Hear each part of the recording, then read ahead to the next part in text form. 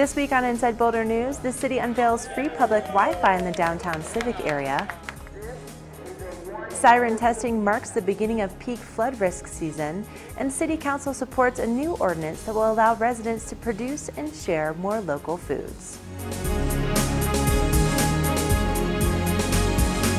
Welcome to Inside Boulder News. I'm Ashley Prill. If the warm temperatures, blooming trees, and tulips weren't enough to make you want to get out of your office, the city debuted free public Wi-Fi in the downtown Civic Area this week. Connect Boulder is the name of the new network, and it's an important step towards enhancing the Civic Area and raising the technology bar in Boulder.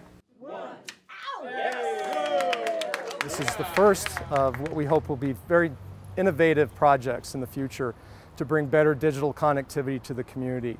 This project brings Wi-Fi access to the entire Civic Area from 13th Street up to the front of the Boulder Library, so any green spaces that exist in that vicinity, we've worked very hard to provide great open public Wi-Fi in. And this is really an acknowledgement of the great support we got from the community last November through the passage of Ballot Initiative 2C, which exempts the city from state laws that preclude us from doing projects like this. So this is very much a thank you to the community. It's something that we think will be very beneficial to the future of the Civic Area as well. Now that Connect Boulder is up and running, the city plans to scope out other spots for free public Wi-Fi and is exploring ways to bring low-cost, high-speed broadband to Boulder's residents, visitors, and employers. More information can be found at connectboulder.net. With spring runoff comes peak flood season in Boulder. To make sure all warning systems are working properly, emergency sirens were tested countywide this week. The sirens are tested annually on the first Monday of each month from April to August. So right after the September 2013 flood, we had a lot of damage in our creek beds and a lot of sediment in our creeks that really took away some capacity capability to carry the spring runoff. And then of course there were injuries to the creek beds that would allow water to escape. So throughout 2014 though, by that flood season, if everyone remembers, we had everything pretty much cleaned up. And that was really what we were trying to do, was make sure that the rivers and creeks were safe before we had spring runoff last year. They did perform pretty well. So we're still seeing that there hasn't been a lot of damage since then to the creeks. So we're expecting that we're going to have the same sort of stability within those creek beds this year, provided that the spring runoff stays normal. And what we're seeing right now from our snow mounts is we're about 95% of normal. So this is actually the first time in a couple years where our snowpack is less than it has been in previous years. So we're not seeing that kind of initial worry that we have an unseasonable high snowpack. So what means we'll get a normal spring runoff like we see every year. The dangers with spring runoffs, if we get a thunderstorm that happens and puts extra water in those creeks or riverbeds, that is a situation that can cause a flood. We monitor those thunderstorms, we try to stay on top of that, and we will. So if we see that kind of situation happening, we're going to notify our police and fire commanders and make sure that they're ready to take advance action and get warnings out to the public if we do see a danger to the community. The sirens may be an excellent outdoor warning system, but they aren't designed to warn those who are indoors of flood danger. To sign up for Boulder's emergency telephone notification system, visit boco911alert.com. For information about personal preparedness and flood safety, visit boulderfloodinfo.net. City Council unanimously supported an ordinance this week that allows people to sell both cottage foods and fresh produce from their homes. With this new ordinance, you'll be allowed to sell fresh produce that you produced on your premises to your neighbors or to people who come by. And there are some limitations. One is that you can't be cutting it up. That's food preparation and it creates problems. So it has to be just a harvest cut. Get it out of the ground, rinse off the soil and the debris, and then you can sell it.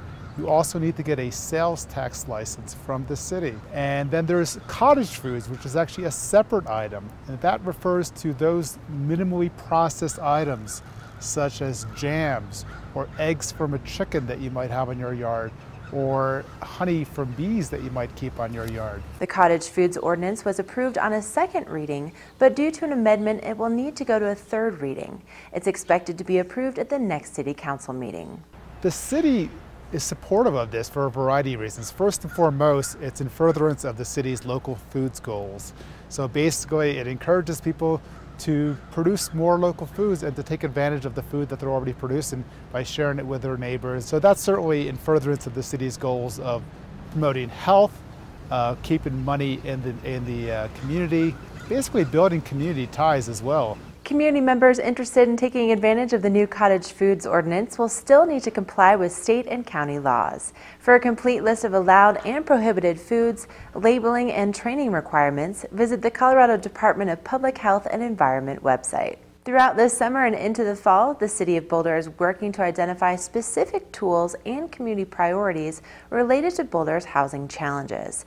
The Housing Boulder project gives community members several ways to share their perspectives, including using a computer, tablet, or smartphone to answer questions at housingboulder.net.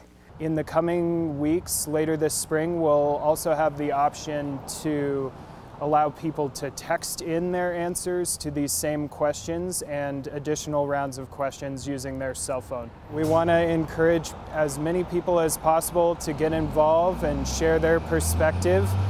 Only when we have a truly representative reporting from the Boulder community can we begin to understand some of Boulder's housing challenges better, identify community priorities for helping to address those challenges. Another option is to attend the Fresh Perspectives on Housing Boulder speaker panel on Monday, April 27th. From 6 to 8 p.m., you'll have the chance to learn from other communities' housing experiences and also discuss Boulder's housing challenges. Digital and written responses from the Housing Boulder project will be consolidated in May. Results will help guide future community engagement efforts, especially with residents who are members of underrepresented communities. City of Boulder wildland firefighters went through annual recertification training this week. Wildland firefighters are responsible for addressing the threat of wildfire on about 60,000 acres of public lands and watershed owned by the city. Today these guys are doing what's called the work capacity test, or the PAC test we like to call it. It's 45 pounds, 3 miles, and they have to do it in under 45 minutes and 45 seconds. It is what's required from the federal government, basically to say that we're fit enough to do the job of wildland firefighting. When we go out into the woods for a wildland fire, we can go up to 24 hours at a time on a shift. And when you're out in the woods, you have to carry everything you need to maintain that shift and that work. So we carry food, water, all of our gear, extra tools, all those things in our pack. So our packs typically weigh anywhere from 30 to 50 pounds depending on what kind of situation we're going into. So having that ability to know that people can carry weight over distance is what's testing their capacity to do the job. In addition to the PAC test, firefighters review lessons learned from fires across the country and also practice shelter deployment. The fire shelter is a required piece of equipment we carry on our gear. Weighs about 8 pounds, and it's for when things go horribly wrong, you can get in that and seek refuge from fire. It's a last-ditch effort. If you're pulling that piece of equipment out of your gear, there have been a lot of mistakes made, a lot of poor decisions made, or you've gotten yourself into a situation you shouldn't be in. But it is proven reliable in the right conditions. But you know, the best bet is to not ever use it. But in case you do, you have to know how. This summer, for the first time in the program's 25-year history, wildland firefighters will have their own headquarters. Station 8 is expected to open soon. Between our undersized facilities, headquarters, and another storage facility, all of our things were in 3 different places. So for any of our daily operations, it was a multi-stop issue to try to just get the right equipment we needed for the day. So this is going to put everybody and all of our things in one place to help make us a more efficient operation. For more information about the Wildland Fire Program, how to keep your home safe, and wildfire preparedness, visit the city's website.